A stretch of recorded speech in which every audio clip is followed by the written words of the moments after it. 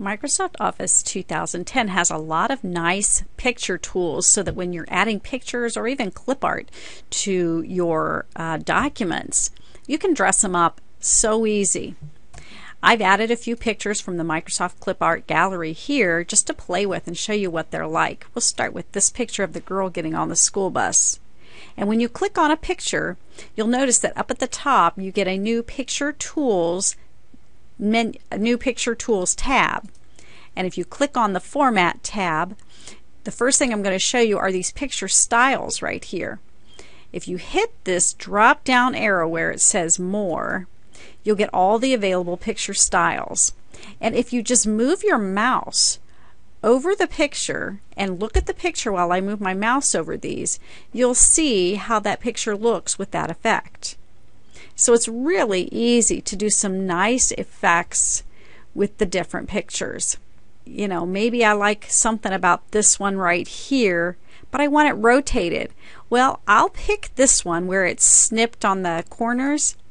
After I select that option, I can still rotate it. Notice this little green button at the top.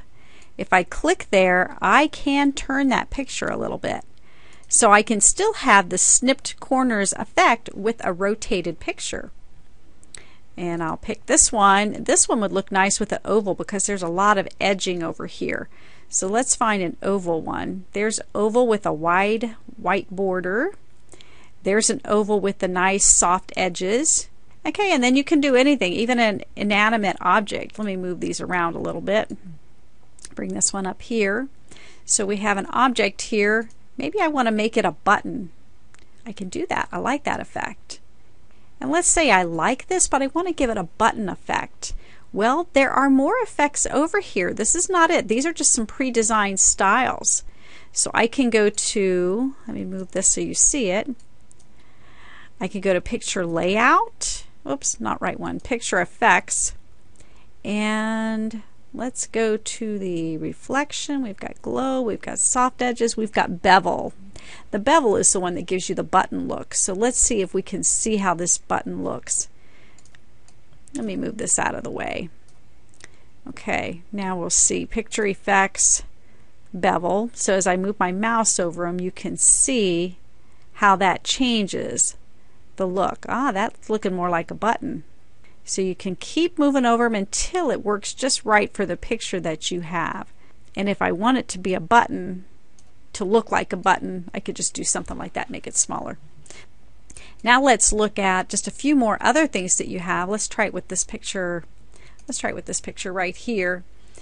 Over to the left-hand side of the Picture Format toolbar, you've got Remove Background, and that one doesn't work very well very often. Yeah, it's for some reason, yeah, we don't want that. So I'll get rid of that. You've got corrections where you can, as you move your mouse, you can make it brighter or darker. You also have color.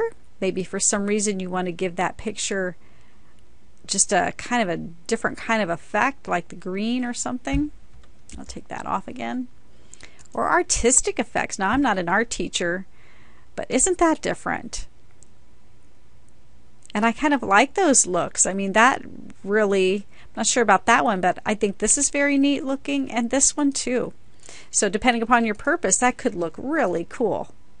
So play with all the different picture effects. Again, when you click on any picture, you'll get Picture Tools Formatting. Go to the Format, and you've got lots of different options that you can play with.